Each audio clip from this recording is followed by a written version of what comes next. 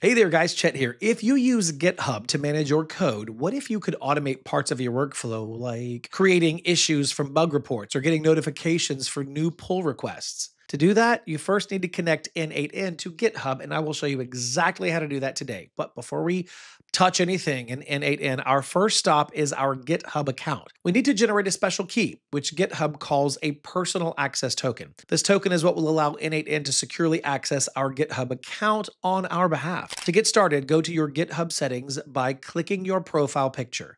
In the left-hand menu, scroll all the way down and click on Developer Settings. Inside the developer settings, click on Personal Access Tokens from the menu and then choose Tokens, or Classic, option. This is the type of token that we will use for our n8n connection because it is a very straightforward and reliable method. Now that we're in the right place, we can generate our new token. So click on the button that says Generate New Token and then select the Generate New Token Classic option. This will take you to the configuration page for our new key. First, you need to add a note.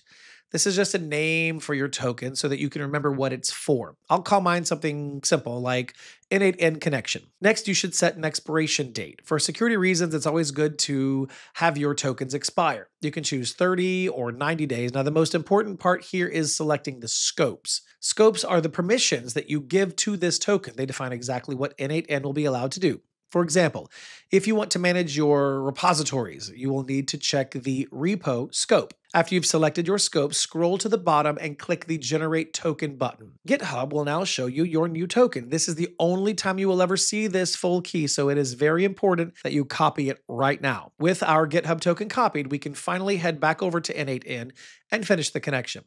In your n8n account, click the plus button at the top left. Hover your mouse over credentials and then choose the personal option.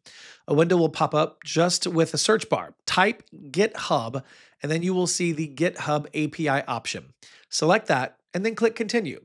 This takes us to the final connection page in n8n. It's very simple and just asks for two pieces of information. First, in the Your GitHub Username field, enter your GitHub username. Then in the Access Token field below it, paste the token that you copied from GitHub just a moment ago.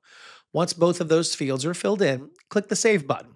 You'll then get a confirmation message that your credential was created. And that's it. You've now securely connected your n8n account to GitHub. So if you found this useful in any way, I go much deeper inside of my school community.